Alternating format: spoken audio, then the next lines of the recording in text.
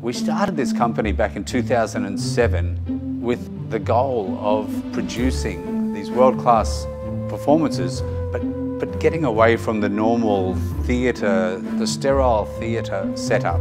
The Underground Opera Company presents extraordinary performances in breathtaking spaces, like here, where we're sitting in Brisbane's Underground Opera House, which is also known as the Spring Hill Reservoir. I'll be walking my dog or lying in bed or whatever I might be doing, and all of a sudden, ding, the picture comes into my head.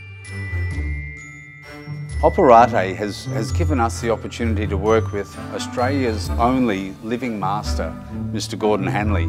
And these pictures that he has done for us, Gordon has produced to best represent each aria in the show. We're taking thousands of photographs. All those photographs are put into a video, then that video is then edited to fit the live performance of that piece, and those videos are projected up onto the walls of the reservoir and become the backdrop of our performance. They don't look like pencil drawings, they don't look like charcoal, they're not pastels. This is something completely different. They're basically done in 3 metals, gold, silver and platinum. I think when you go into these underground spaces, it's a whole new world.